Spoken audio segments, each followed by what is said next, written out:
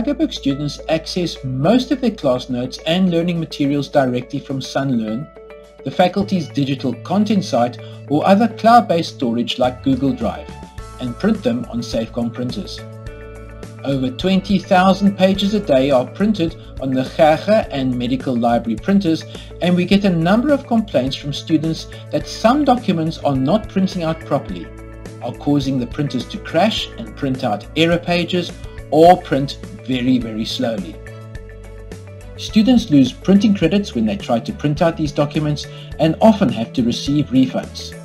For instance, to print out a 50-page double-sided black and white document costs 41 Rand. The same document in color will cost 267 Rand. In the majority of cases, the problem documents are Adobe PDF files. The original documents were created in programs like Microsoft Word or PowerPoint 2016 and then using the export function exported to a PDF file. We have found that the export to PDF function sometimes creates PDFs that cause problems when printed on Safecom printers. This quick tutorial will show you a few tips that will help you to create compliant documents and to prevent corrupted and problematic PDFs. Microsoft Word has a lot of functionality to create consistent looking documents using styles. Instead of using the normal style to make fonts bigger and bolder, for instance, use the styles that Word provides. For the title of your document, use the Heading 1 style and then Heading 2 for major sections. If you change the formatting of a particular style, it will change the formatting for all the text that uses that style, which makes changes very quick. Microsoft Word can also create lists.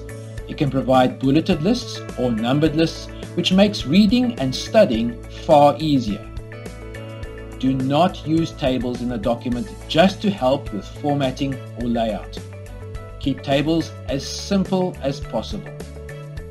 In many cases, complex or hidden tables cause problems in the exported PDFs and then printed on the Safecom printers. Here are some examples.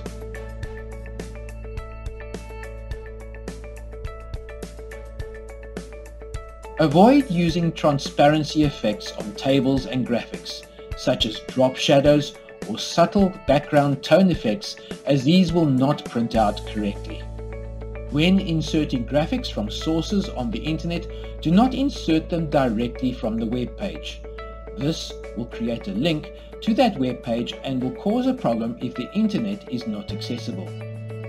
Rather, copy the image to your computer directly and then insert the graphic from there. Rescale images, keeping the aspect ratio intact. When a graphic is stretched in one dimension, then the PDF will display incorrectly on some devices, and printed images will degrade and be distorted. If you use specialized fonts for mathematical formulas or chemistry symbols in your document, always ensure that you save your original Word or PowerPoint document with the fonts embedded. Once fonts are embedded in the original document, you can then export them to a PDF file. When exporting to a PDF file, ensure that under the Options settings, the ISO 19005-A compliant in brackets PDF-A option is ticked. This will create a compliant PDF that can be viewed in any PDF viewer, including Chrome and Firefox's built-in PDF viewers, and will print correctly on a Safecom printer. Finally, the university has a license agreement with Adobe, allowing the Adobe Acrobat DC Pro program to be installed on university-owned computers. Adobe Acrobat DC Pro has built-in tools to help you create and optimize PDFs that will print out correctly on Safecom. These tools include PDF Standards, Optimize PDF, and Print Production. all of which can be used to create compliant PDFs.